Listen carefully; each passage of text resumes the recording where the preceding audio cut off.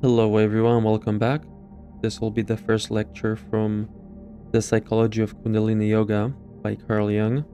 Before we get started, I want to define some words that we'll be using as we go.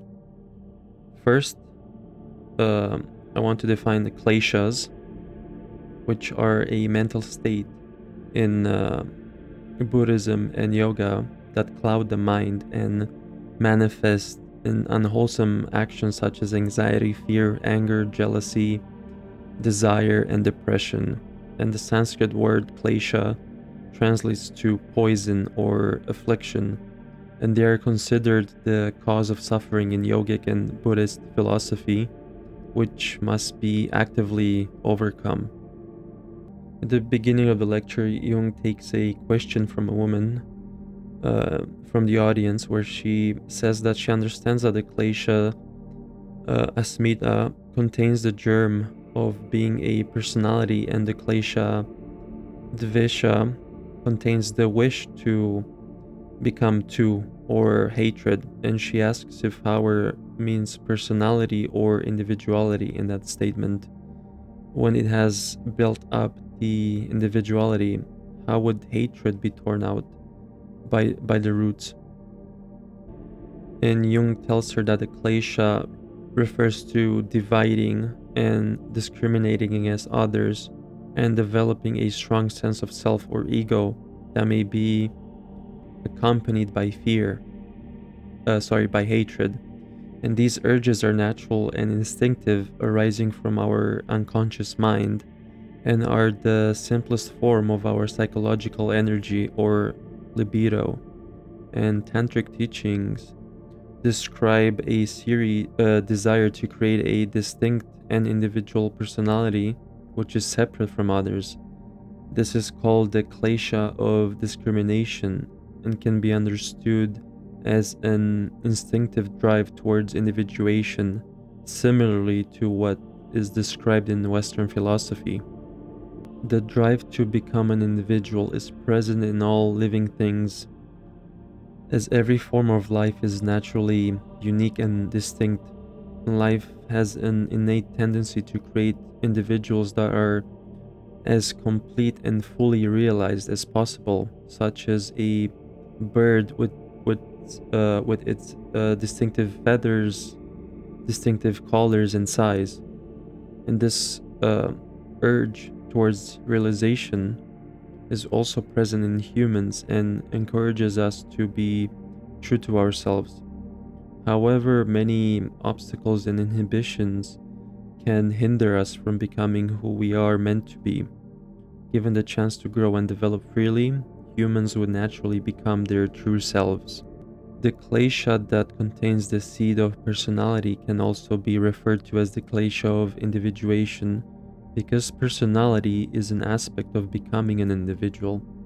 Even if you don't become fully realized as yourself, you will still become a person with a certain conscious form, right?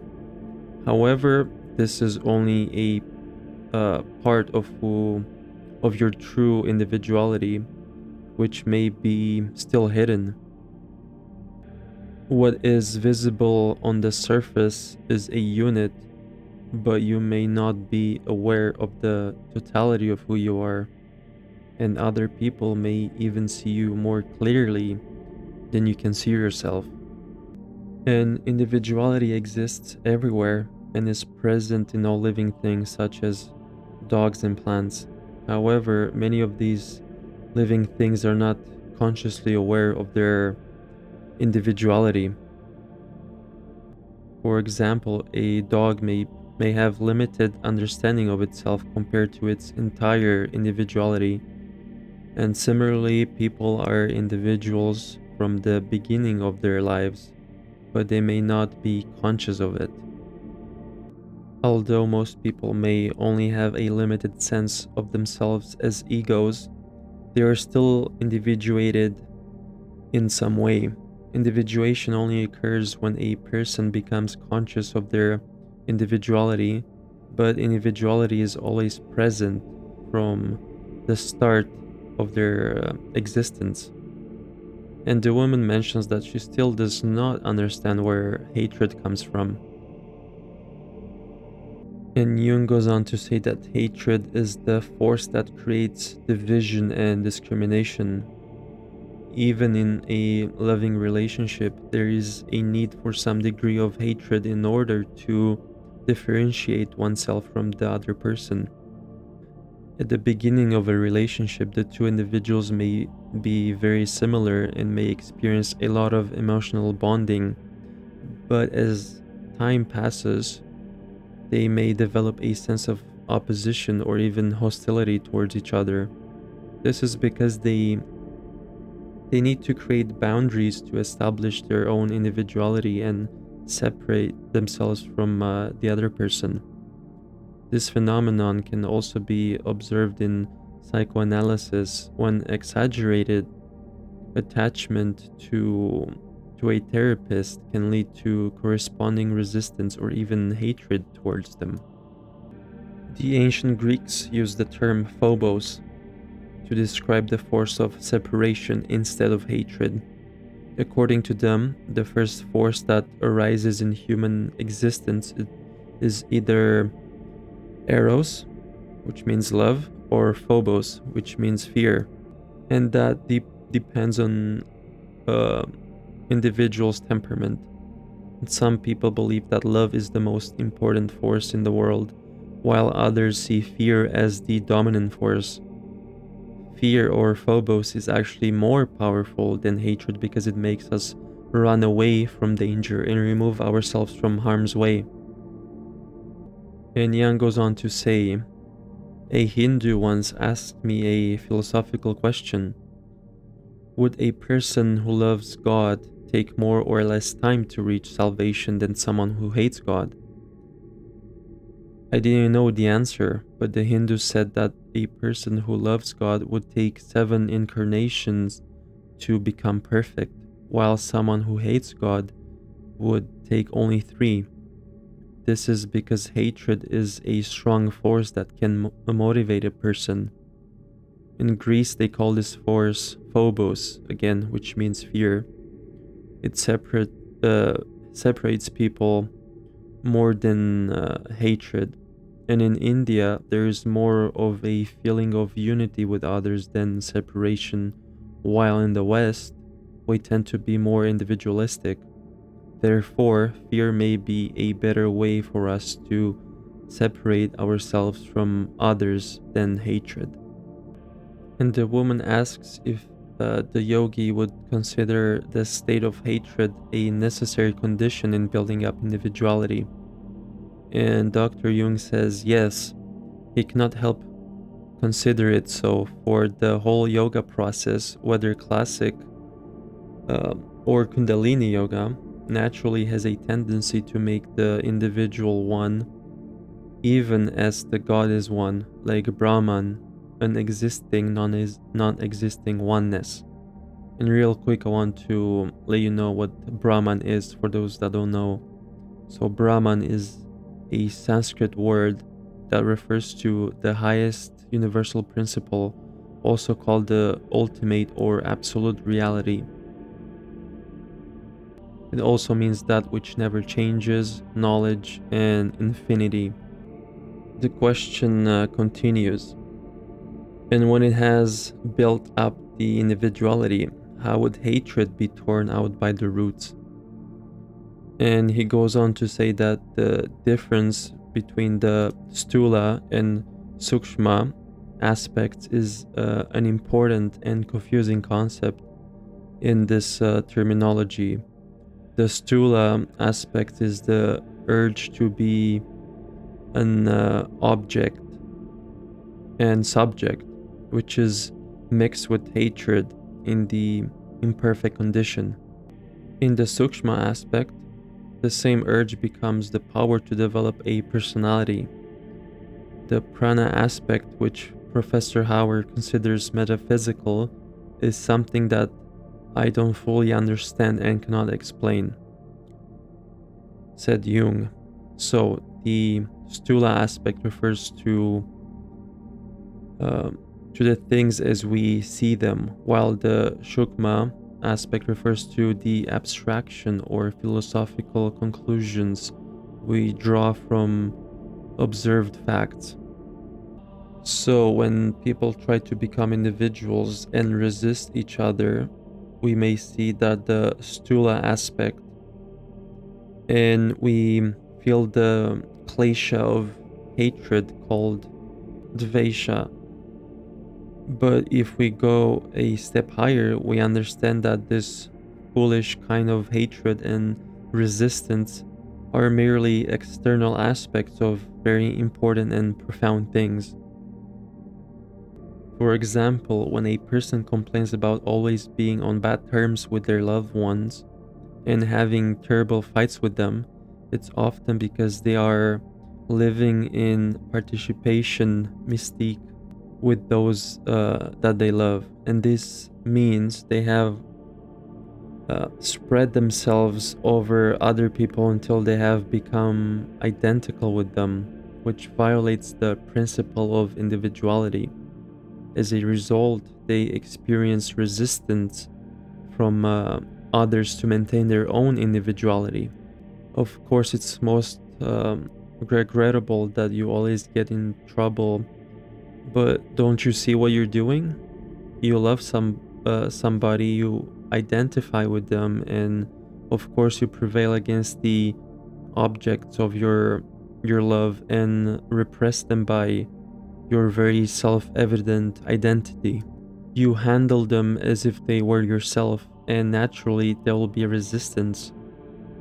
It is a violation of individuality of those people, and it is a sin against your own individuality. Those resistances are a most useful and important instinct. You have resistances, scenes, and disappointments so that you may become finally conscious of yourself, and then hatred is no more. That is the sukshma aspect. And understanding the nature of love and hatred can bring peace of mind to a person.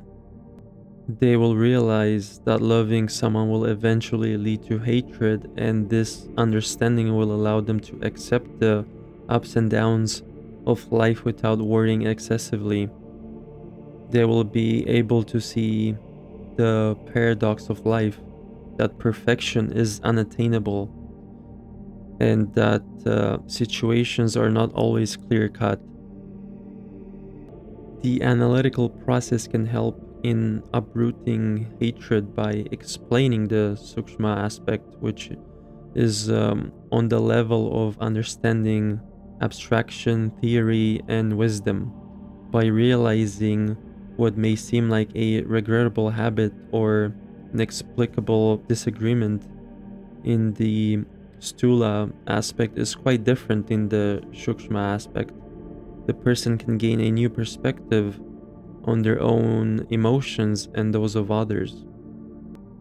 The second question is whether there's a psychological equivalent to tattva and samskara. We'll have to define some words again. So tattva in Sanskrit is a term meaning principle or reality, and according to various Indian schools of philosophy, tattvas are the elements or aspect of reality that constitute human experience. And samskara are mental impressions, recollections, or psychological imprints found in Indian philosophy and Indian religions. They are a basis for the development of karma theory in Hinduism and Buddhism. The literal meaning of samskara is well planned or well thought out, referring to an action taken with full awareness of its goals. So let's move on with the lecture. So the tattva, which is the essence of things, has a psychological equivalent in the form of the sukshma aspect of things. For example, libido or energy is a tattva that has a psychological equivalent. And energy is not something that can be observed in nature. It is an abstraction that represents a certain level of intensity of natural forces. It is important to note that the energy we refer to in everyday language is often metaphorical energy and not the true essence of energy. In the same way, samskara, which is a tendency or pattern of behavior, can also have a psychological equivalent as an abstraction that can represent a certain pattern of behavior or thought. Therefore, both tattva and samskara have psychological equivalents that are abstractions of their sukshma aspect. And Jung says that the Eastern mind tends to be more concrete in nature. When they arrive at a conclusion or build up an abstraction, it becomes a substance that is almost visible or audible and can be touched. However, in Western culture, this process is more superficial. For example, when the concept of energy becomes widespread, people assume it must be something tangible that can be put into a bottle and sold.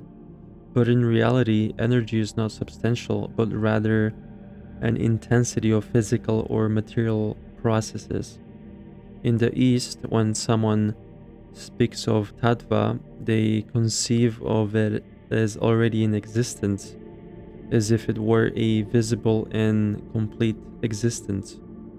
While no one knows if anyone has ever had a vision of a tattva, they can visualize any concept regardless of how abstract it is. In the West, the concept of tattva is more abstract, and it is an idea. Examples of other abstract ideas include the principles of gravity, the idea of an atom or electrons. In psychology, the equivalent of tattva would be the libido, which is also a concept. The samskara is a concept that is hard to explain in simple ways. It's something that people in the East understand as a concrete thing, but we in the West have trouble seeing it that way. It's a philosophical idea that only really makes sense if you believe in things like reincarnation or pre-existing conditions. It's similar to our idea of heredity or the collective unconscious. When a child is born, their mind isn't completely blank because there are already a lot of ideas and images in their unconscious mind. These ideas are called archetypes, and they're kind of like the Western equivalent of samskara. However, the way Eastern people understand samskara is different from our understanding, so it's hard to compare them directly. Archetypes are the closest thing we have to understanding samskara. And someone else wants to ask about the stula aspect. So this gentleman says that he thought the stula was the more physical aspect and that the sukshma was the psychological, not only the abstract aspect, for it cannot be perceived by intellect only. It is a peculiar kind of being connected with things, and Jung tells him that he is quite correct, but the psychological aspect of things implies also a philosophy about them. And Jung gives an example as follows. A chair has two aspects, a physical aspect, what we can see, and a non-physical aspect, or the idea of a chair. This non-physical aspect is called the sukshma aspect. In the philosophy of Plato, this non-physical aspect is called the eidos or eidolon. And Plato believed that these eidos or eidos existed in a heavenly storehouse, and that everything in the physical world was a derivative of those eidos. However, in modern times, we don't believe in this heavenly storehouse. Instead, we see these non-physical aspects as psychological concepts. And in primitive cultures, they believed that if they thought about something, it would become real. They were careful not to think about certain things. We still have this kind of thinking, like when we say something and then touch wood for good luck. Someone from the audience asks if the sukshma aspect is the same as the Kant's thing in itself. And Jung says yes, that's right. Kant also used the term noumenum to refer to the spiritual essence of a thing. Kant was a very critical thinker, and in his book Critique of Pure Reason, he said that thing in itself is just a concept that shows there's something beyond the world of things we can see, but we can't say anything more about it. However, in his lectures about psychology, he talked about noumena as if there were many things in themselves, which contradicts his earlier books. And someone asks if that's really not an archetype.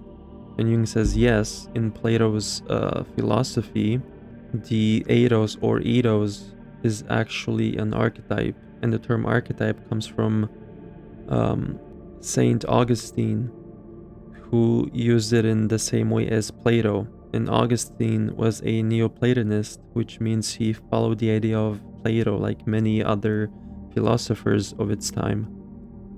But back then the ideas weren't seen as psychological concepts like they are today. Instead, they were treated as concrete things. They were hypothesized, which means that they were given substance. And hypothesis isn't the same thing as hypostasis isn't the same as hypothesis. A hypothesis is just a guess or an assumption. But with the hypostasis, there is something real underneath that provides a foundation. And next, someone asks, from what root does hypostasis comes from? And Jung says that histemi is the Greek verb to be standing, and hypo means below. The same root is in the Greek word ikonostasis, which in the Greek Orthodox Church is the background behind the altar where the statues of the saints stand. The image or picture of the saint is called an icon, I-K-O-N, and the ikonostasis is the place upon which it stands, usually a pedestal or a wall upon which are placed such images or pictures. So to make a hypostasis means to invent a subject which is hanging in the air. It has no basis, but you assume that it has and say that it's a real thing. For instance, you invent the idea of tattva and say it is by no means a mere word or breath of air with nothing underneath it. You say tattva is an essence, it is something substantial, something is standing underneath that holds it up. A hypostasis contains always the assumption that a thing really is, and the natural primitive mind is always hypostatizing. In our better moments, when we are a bit superstitious, we also have hypostasis. So Dr. Jung is saying that when we hypostatize something, we assume it is real and has a basis, even though it may not. For example, we assume that gravity exists and that it's the reason why the apple falls. Similarly, when we talk about God, some people may say that God exists, but others may say he doesn't. So when we're doing that, we assume that God is real and exists in reality. This can sometimes lead to unfortunate situations where we declare that something is true without fully verifying it. The animus or inner masculine can sometimes do this, and it can lead to problems such as a house burning down because we thought we put out the fire. And someone else asks if all the heuristic principles tend to become hypostasis, to which Dr. Jung agrees, saying that as soon as a hypothesis has some evidence of its usefulness, it starts being taken as truth, and people forget that it was only a hypothesis. And someone gives an example of this by referring to Freud's sexual theory, which was initially just a hypothesis, but then became a hypostasis after providing its evidence with some facts. And Dr. Jung agrees and adds that this is only about concepts, and in tantric yoga, some things need further explanation from the psychological side. Someone else from the audience asks if the total chakra could be called a mandala, since Professor Hauer only referred to the picture inside each of the mandala. And Dr. Jung replied that the chakras are also sometimes called mandalas, although Professor Hauer did not attach the same technical meaning to the term as they do. He explained that the mandala means a ring or a circle, and can refer to a magic circle or a cycle. In the Vedic sutras, a series of chapters that form a cycle are called a mandala, such as the third mandala, chapter 10, verse 15. Thus, mandala is simply the name of a cycle. And she goes on to say, but he called a square a mandala, because again, a mandala is usually round, right? But Dr. Jung said yes, he used the term mandala to refer to a square as well, and anything that is contained within it can also be considered a mandala. And this is evident in the Lamaistic pictures, where the mandala or lotus is situated inside a temple surrounded by a magic circle and cloister with circle walls. Above are the gods and below are the mountains.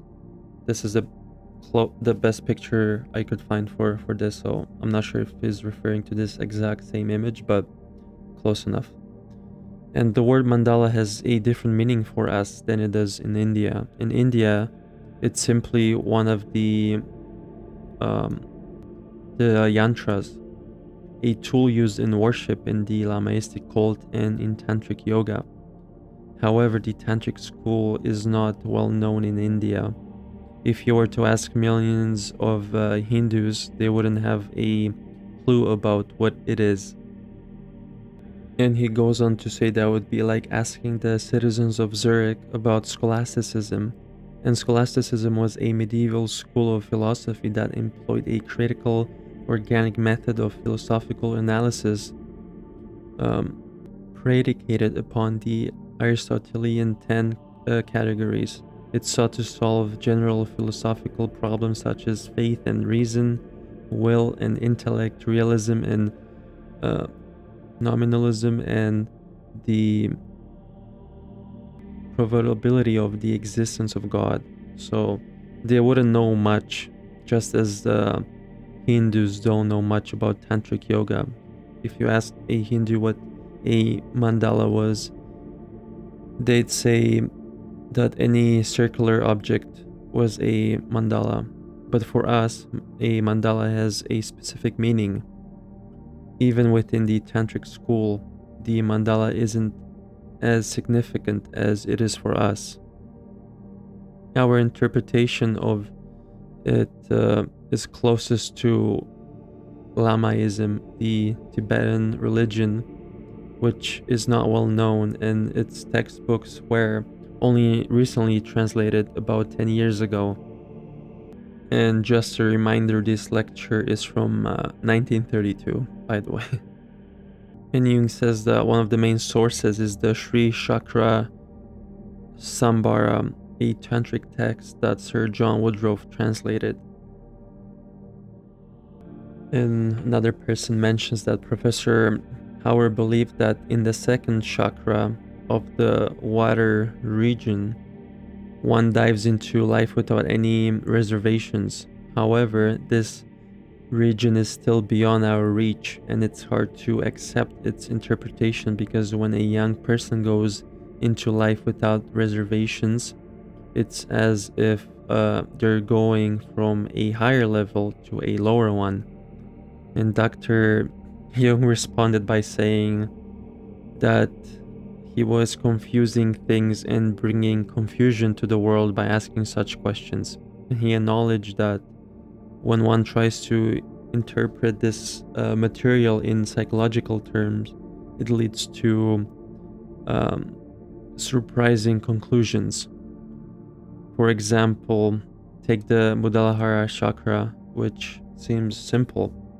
Its psychological position is in the perineum, but it's not just about sexuality or other unpleasant things as people tend to assume. Instead, Muladhara means something entirely different.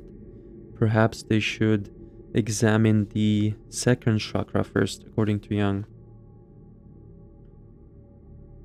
The ocean with its sea monsters is associated with the chakra system above, but in reality we often experience it as something within our own psychology, located below in our unconscious mind. This means that our understanding of the Muladhara chakra may be different from what we might assume. And Jung says that he asks, have you ever explored the Muladhara chakra? Some of you may have dwelled into your unconscious mind, encountering sea monsters like the Leviathan. This would suggest that you've reached the Swadhisthana chakra, which relates to the water element. However, have you also explored the Muladhara chakra? This is where things get tricky. Muladhara is a vast and complex world, much like each of the chakras. Each chakra represents a whole world in itself. And he asks if they recall the image of the patient tangled in the roots of a tree, and then above she was stretching up towards the light. And he goes on to say, now where was that woman when she was in the roots? And the answer is in the Muladhara. Yes, but in what condition would that be in reality? And the question was the self sleeping? And Jung says, yes, indeed, the self is sleeping in this stage. The question is, at what point is the self asleep and the ego conscious? Here in our everyday lives, we're all reasonable and respectable individuals, adapted to the social norms and expectations of our respective states. Everything runs smoothly. We have lunch plans, appointments, and the other obligations that we must fulfill. We can't just run away from them without becoming neurotic. We're firmly grounded in the roots of our existence, which is what Muladhara means in its literal translation. So you can see here in this image, the Muladhara, the bottom chakra, has some roots coming out, right? Where we are firmly rooted in this world, whether we're buying tickets from the streetcar conductor or paying a waiter. This is the reality that we experience in our daily lives. At this stage, the self is asleep, and so is our connection to the divine realm, according to Jung. He goes on to say that now We must examine whether this interpretation is truly justifiable. However, I'm not entirely certain and even doubt that Professor Howard would agree with me immediately. It takes a great deal of understanding of psychology to make these concepts palatable to the Western mind. If we don't approach them carefully and allow ourselves to make mistakes with integrating them in our own psychology, we could end up harming ourselves. These symbols have a tendency to stick to our unconscious mind and become like a foreign substance within our system, inhibiting our natural growth and development of our own psyche. It's like a secondary growth or poison. That's why we must make heroic attempts to understand and master these concepts, and even work against their influence to prevent them from negatively impacting our psyche. We must not fully comprehend, you may not fully comprehend what I'm saying, but please take it as a hypothesis. It's more than a hypothesis, it's the truth. I've seen too many instances where the influence of the symbols were dangerous. If we consider Mudalahara as the root upon which we stand, it must be our conscious world, since we stand on this earth and within the four corners of the earth. We reside within the earth mandala, and everything can be said about Mudalahara is also true about the world. This is a place where humans are influenced by impulses, instincts, unconsciousness, and participation mystique. We often find ourselves in a dark and unconscious place where we're hapless victims of our circumstances, and our reasoning skills can do very little to change it. In peaceful times, we may use techniques to gain control. However, during times of great turmoil, such as a war or revolution, everything can be destroyed and we can be left with nothing. Moreover, when we are in this three-dimensional space, talking sense and doing apparently meaningful things, we are non-individual. We are just fish in the sea. Only at times we have a inkling of the next chakra. Something works in certain people on Sunday mornings, or perhaps one day in the year, say Good Friday, they feel a gentle urge to go to the church. Many people instead have an urge to go to mountains in nature, where they have another sort of emotion. Now, that is a faint staring of the sleeping beauty. Something which is not to be accounted for starts in the unconscious. Some strange urge underneath forces them to do something which is not just the ordinary thing.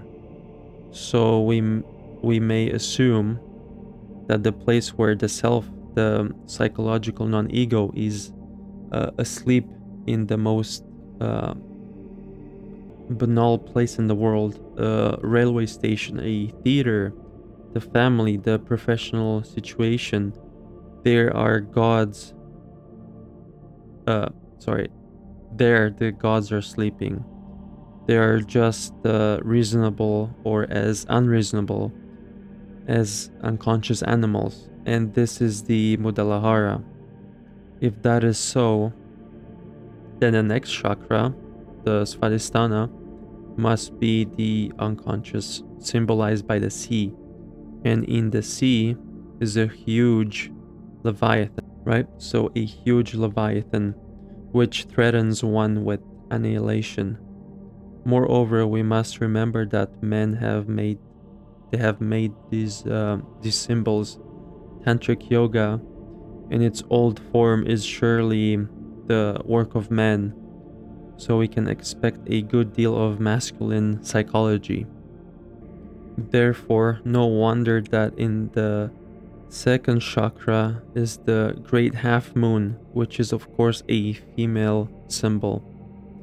Also, the whole thing is in the form of the Padma or lotus. And of course, the lotus is the yoni. And Padma is simply the hieratic name, the metaphor for the yoni, the female organ. And this is the end of the first lecture. Thank you for watching. I hope you learned something. I surely did. Found this really interesting, and I hope you have as well. Please subscribe if you have not done already so. Thanks for watching again. Take care, and I'll see you guys in the next one.